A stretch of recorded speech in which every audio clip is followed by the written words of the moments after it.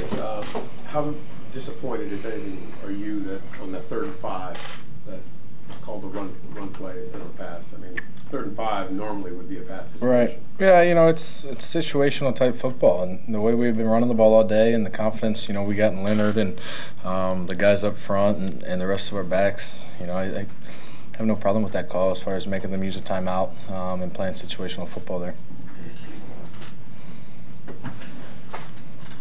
Blake, why did it seem like you guys were able to run the ball better early than late? What changed late? Yeah, I don't know. I have to go back and watch it and see what happened. Got rolling early. I thought Leonard, Carlos, TJ, I thought they all ran hard. I thought guys up front did good, receivers did good, and we were rolling early, and then into the 3rd quarter as well, and then it kind of slowed down and stalled out, towards the end of the game, and it's part of it. And you get in those situations, they know you're just going to run the ball and try and run out the clock, and all you need is a 1st down or 2, make them burn their timeouts, and we work on it every week as far as our 4-minute offense, and we weren't able to close it out.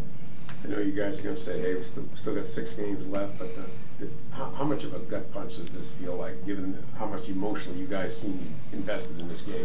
I mean, it's tough. It's tough anytime you lose. None of them are easy. None of them are fun or enjoyable. It's tough, but like you said, there's 6 left. They're not going to cancel those, so we got to line up and go play and try and win 6 games. Anything else? Thanks, Blake. Appreciate it.